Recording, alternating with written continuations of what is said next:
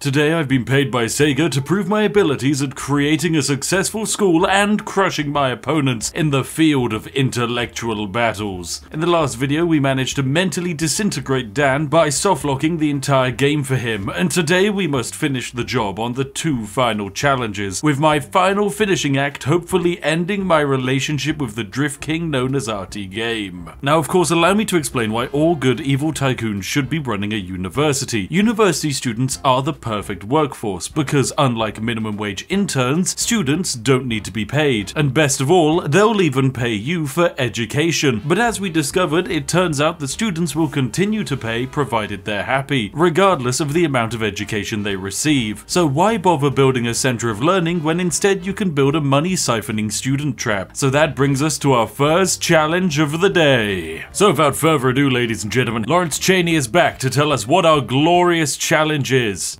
Very simply, we have to build the happiest university possible. The only goal is happiness, because after all... If you're happy, have you ever truly failed?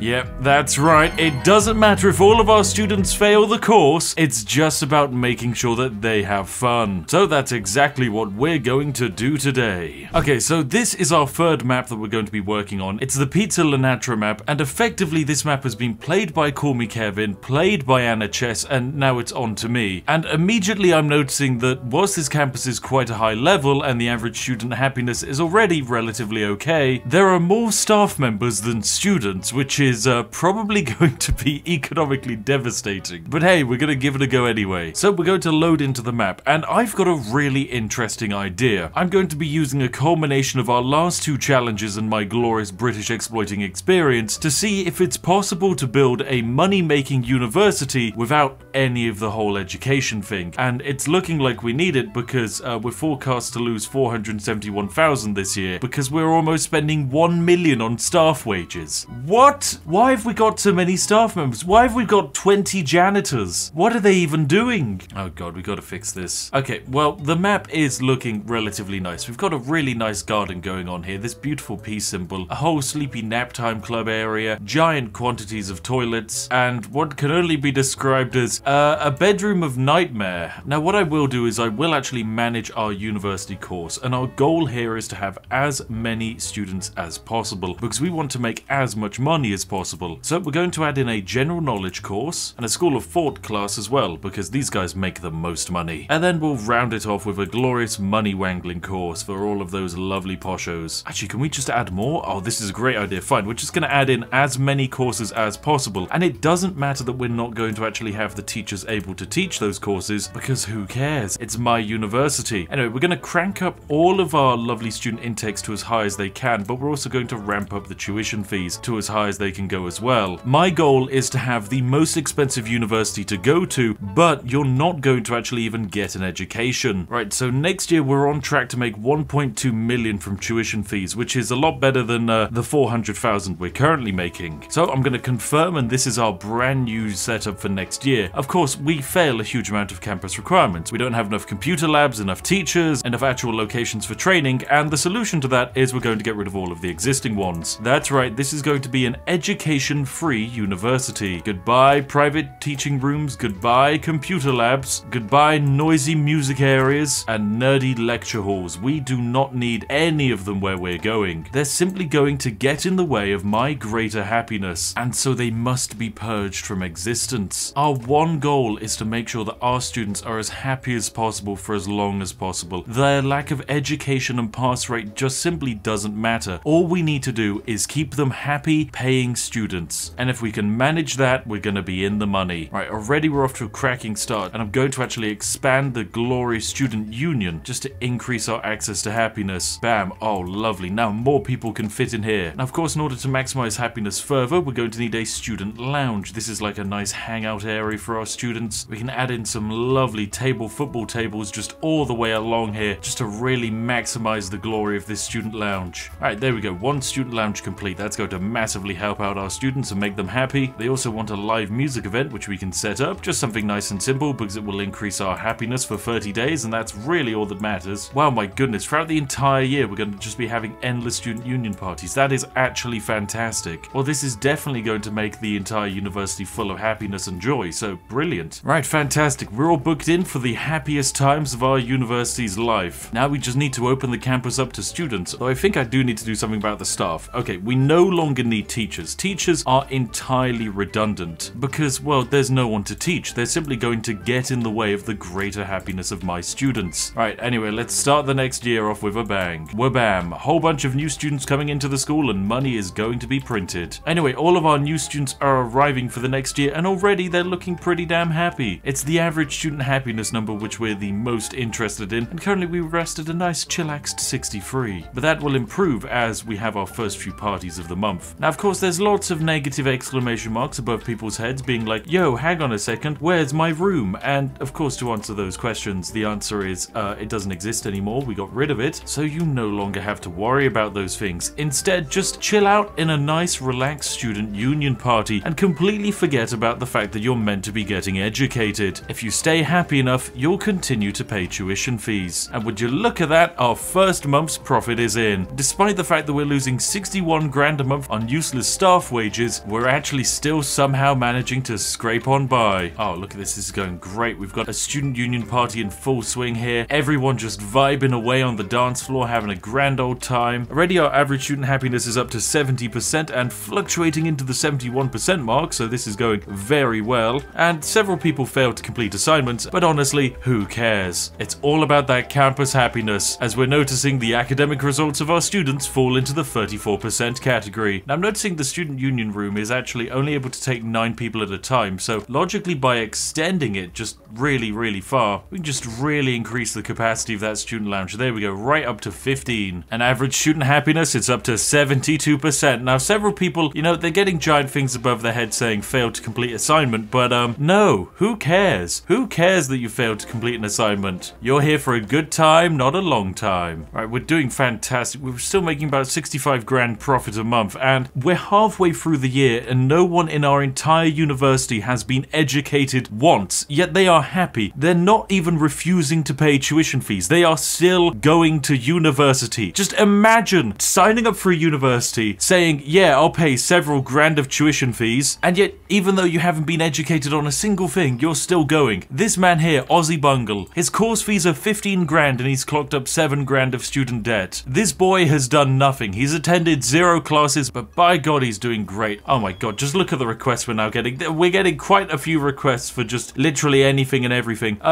Students want a coffee kiosk. Juliet Dobson, you bastard. Welcome back, ladies and gentlemen. It's the end of our first year in control and we've got 1.1 million in the bank. Look at this. Year 5 is over. Overview, 22 students graduated, 8 some have for some reason continuing, and 68 failed. I don't know how 22 students even graduated when we provided no education for the entire year, but we maintained a 31% pass rate. And what awards did we get? We got Campus of the Year, Queen of Clubs, and King of Hearts. Wow, we got the most social campus, the best club campus, and Campus of the Year. And I mean, as you can see just by the giant quantity of students who failed, at least they leave knowing that whilst they failed, they did so feeling very happy about themselves. Alright, I think we're looking good and ready for the next year, so wabam, let us begin. A new year is afoot. Year 6 of our mighty university's glorious life. Now already the first few parties of the years are underway, which is getting our university off to a cracking start. The first big celebration just happened in here, and that's going to give everyone a party buzz, leading to 20% boosted happiness, all thanks to that glorious student lounge party. Right, I've now also decided to destroy the giant shower block that existed and build a new smaller shower over here whilst expanding the giant student lounge, because this way we can maximize our happiness area. We also do need just a few general like carpets on the floor just to increase the general prestige and vibe of the space. space, as if the space has a good vibe, then generally students are going to be happier. There we go. Look at that glorious environmental positivity we have. Okay, welcome back, ladies and gentlemen. We've made some adaptations. So we're into our 3rd year of running this school, and of course everyone is actually really quite happy. We're averaging a decent amount of happiness, although it has just gone down because, well,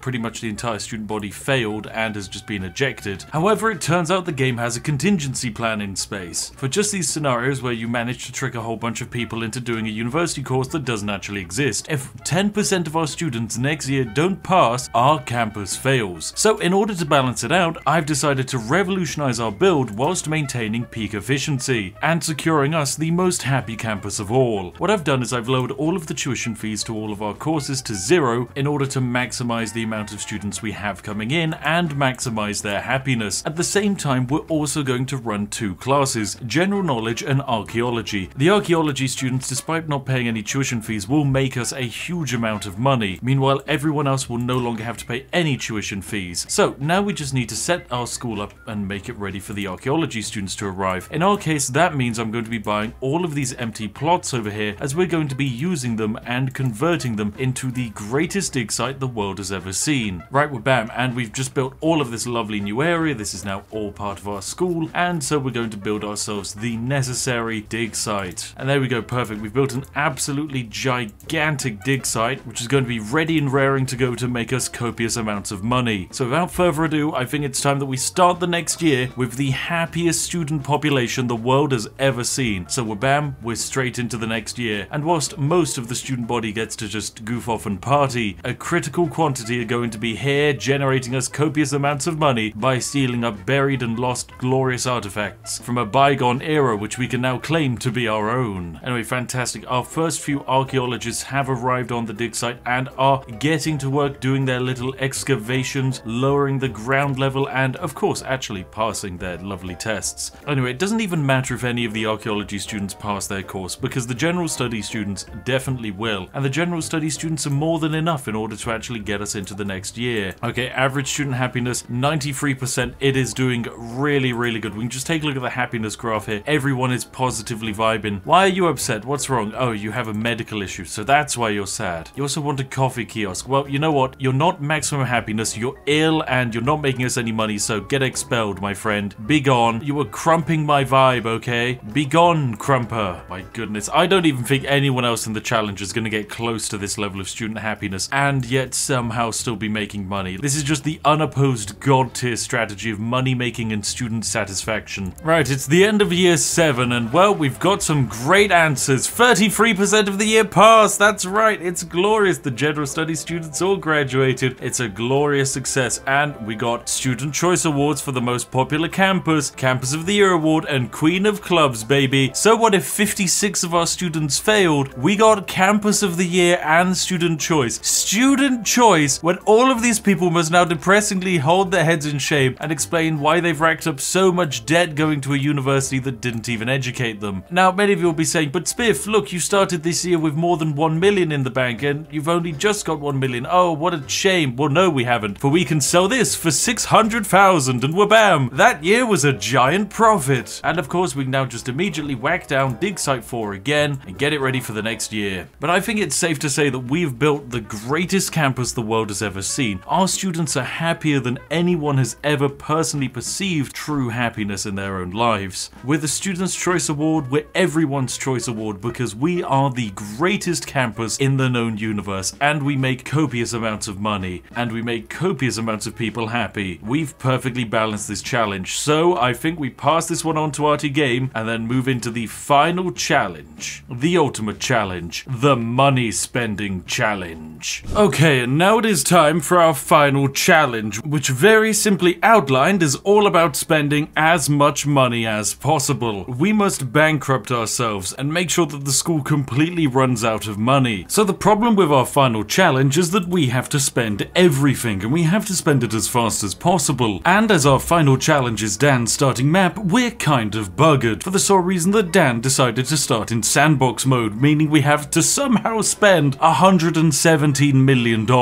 This is completely impossible, but life finds a way. And seeing as I also not only want to spend all this money, but mentally disintegrate Dan, it's time for me to create the largest nightmare the world has ever seen. That's right, ladies and gentlemen. The thing that devours all. The Bone Zone. Welcome, ladies and gentlemen, to my glorious creation, the Bone Zone. It is made up of a lot of hedges and walls and kind of just nightmare combinations of structures, because we have walls within walls on top of walls at angles the walls should not be able to go. I mean, just who knows what on earth is going on here. I've created a monstrosity, but it is my beautiful monstrosity. The Bone Zone is looking glorious, although there is one irredeemable issue. We have 129 million in the bank and we need a way of spending it. But luckily, I found a way. You see, over here in the finance section is the ability to pay staff members. As you can see, we can pay all staff a 1% pay increase. This is fantastic, and it takes the salaries of our staff up and up and up. So as we can see, our janitors are now requesting over $1 million in wages. So logically, if we just hire a few more staff members, preferably ones with relatively large salaries, we'll be in a fantastic situation whereby we can pay them copious quantities of money. So let us simply just give them an absolutely gigantic pay rise, which will in turn bankrupt the entire university as fast as possible. So all we need to do is start our next year, and then immediately we should actually go into gigantic crippling financial debt. And also we're going to have a whole bunch of very, very confused students that aren't able to leave the campus, some of whom are just simply clipped into the terrain of the map and are never going to be able to leave. But hey, who cares, Rakaloo Floob? You're being paid 7.9 million to be sandwiched in a wall. Still, at the end of August, we're going to see our very first balance sheet reporting, and it doesn't seem like the game has quite processed just how much money we're going to be spending on staff wages this coming month. It believes we're actually going to turn a profit at the end of this month, which I can put good money on not happening. Oh, there we go. First month, we gain a loss of minus 24 million. This is an incredibly good sign, but I'm wondering how far can we take it? I wonder if we can cause an integer overflow by just simply offering too much money to all of our staff members. Perhaps if we were to pay the janitors in the form of billions, then what could possibly go wrong? Now we are into the negative pay rise. Yes, this is it. We did it. Janitors' salary next year is going to be minus 2 billion. Now, this could cause something very interesting. When we move into the next month, it's entirely possible that we're paying our janitors so much money, they're actually going to start paying us. There's only one way to gloriously find out, ladies and gentlemen, and we're going to do it together. Here we go, ladies and gentlemen. The end of September draws upon us. This could be it. Yes, it worked! Oh god, I've done it. I've only gone and done it. Integer overflow gods, eat your bloody heart out. If it works in Skyrim, it works in every damn game. So here we have it, ladies and gentlemen. We were given the challenge to spend all of our money, and I truly tried my best to spend everything, but it turns out if you just try and spend slightly too hard, you eventually cause an absolute integer overflow error and end up with 3.8 billion. Ah, it's perfectly balanced as all things should be. Oh my god. I really want to get to the end of the year just to actually see what happens, because it is going to completely and utterly decimate all of the wonderful financial graphs that we have going on here. I mean, look at those staff wages. Negative 3.6 billion on staff wages. Absolutely fantastic.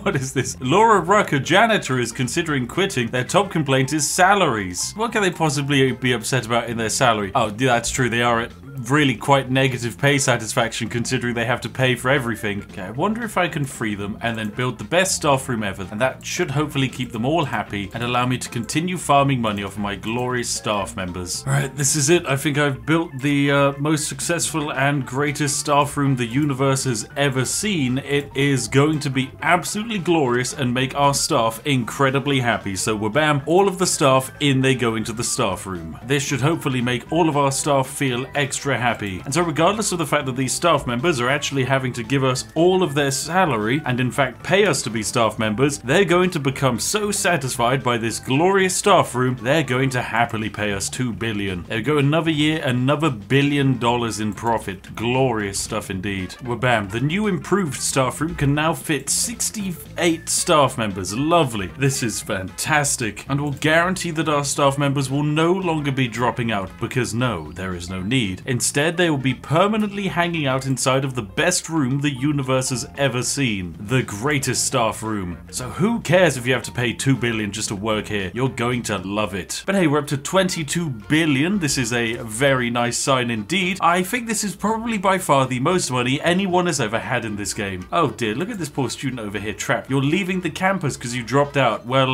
you're not doing a very good job of leaving the campus. I think you might be here forever. I mean, I can't even expel you because you've already expelled yourself. But hey, that's fine. You're just gonna stay here. What could possibly go wrong? Now, of course, more students are failing to complete assignments, but that's okay because the teachers are having a grand old time, vibing in the greatest room in the universe, complete with sunflowers and entertainment consoles. Oh, it's just the grandest of all spaces. We even have nice little tea tables to relax at. Oh, it's perfect. Absolutely perfect. It's glorious. And wabam, only 3 more months to go until we get to see the gigagraph. And here we are, ladies and gentlemen, in the final month. We have $37 billion now in our bank accounts. We have become the richest university entity in the entire known universe. I have ascended into godhood, ladies and gentlemen, and become a true power to be reckoned with. And soon it is time to see the ultimate end-of-year graph and bask in my own glorious prowess and skill. For I am a god in this universe, and there is no game that I cannot destroy. So what if I'm being sponsored to play this game? I love every game I play, and I break everything I love. Okay, now let us take a look at the graphs, because